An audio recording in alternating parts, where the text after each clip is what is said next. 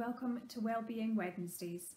Each Wednesday at 1 o'clock, we at the Museums of the University of St Andrews will be encouraging you to take 10 minutes for a break to listen to museum storytime. Our collections are full to the brim with objects that have had fascinating lives and their stories are well worth listening to. So take 10 minutes, relax and enjoy. So today on Museum Storytime, I'll be featuring our painting by John Duncan of Mary, Queen of Scots at Fotheringhay. So this was painted by Duncan in 1929, but it captures a moment in 1587, and that moment is the final hours in the life of Mary, Queen of Scots.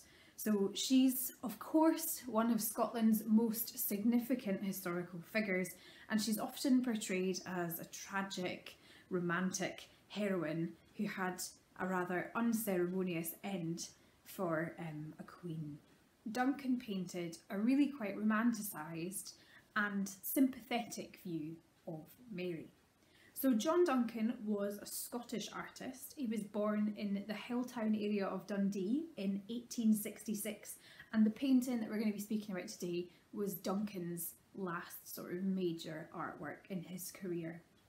So he was involved in Patrick Geddes's Celtic revival, and Celtic revivalists often used Mary, Queen of Scots as a means of connecting to their neo-Jacobitism.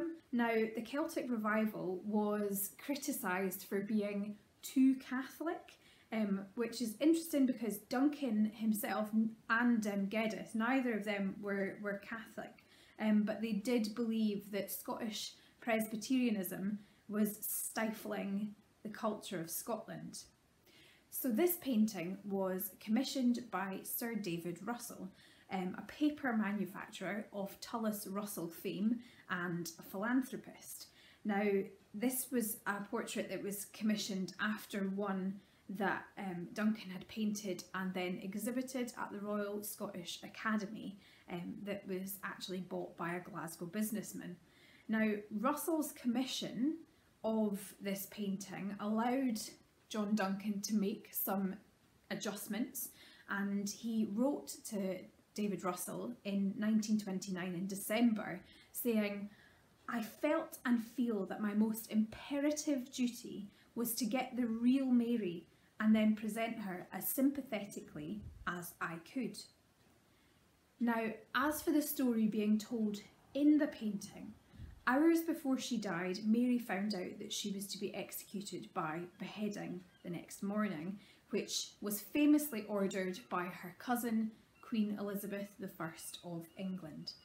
She's remembered as being remarkably composed when faced with her death warrant and when she appeared at her execution, and that is how she is portrayed in this painting by Duncan.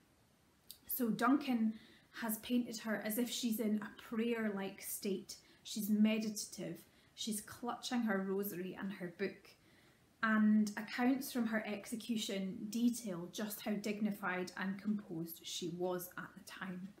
So in this painting she wears her iconic black velvet dress with her white veil and ruff, as in many of her contemporary portraits, and Duncan had studied these absolutely extensively, and he even noted down a kind of fattiness about the eyes, which he was to accommodate in the painting that we have in our collection. So in this painting, Mary is joined by two of her ladies-in-waiting who were there for her till the very end.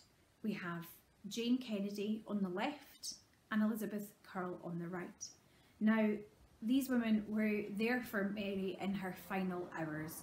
They read to her, they spoke to her, and they helped her to get her affairs in order ahead of her execution. They helped her to share out her possessions and the money that she had to those who had been faithful to her. So Elizabeth herself was given little enamel portraits of Mary, Francis II, her first husband, and her son James. So Mary actually also requested that Elizabeth was to receive a marriage portion, which is quite significant. So Jane and Elizabeth often feature in artworks of this subject for that reason. So they actually accompanied Mary to the scaffold. They undressed her, and Jane helped to blindfold her.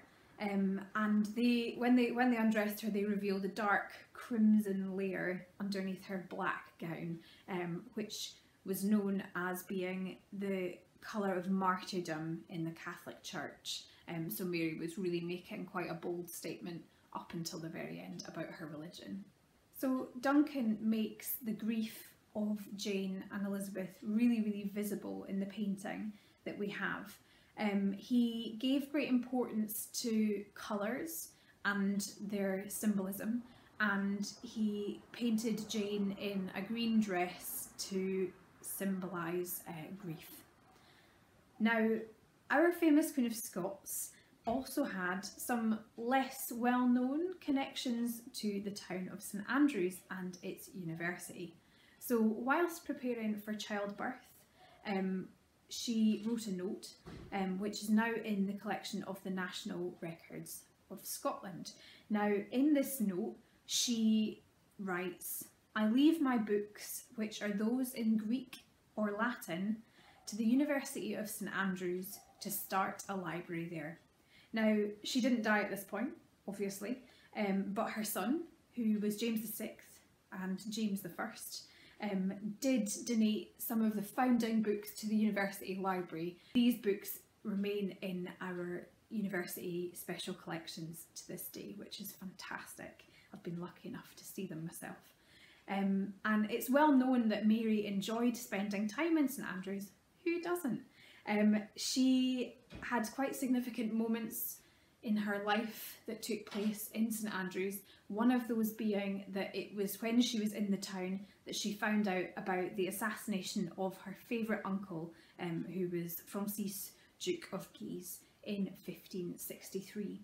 Now, according to legend, and I feel like this is quite a nice way to finish off our story for today, it was in that year that she planted a hawthorn tree, which is now known as Queen Mary's Hawthorn, which is in the quadrangle at St Mary's College on South Street, and they think that it was perhaps in memory of her late uncle.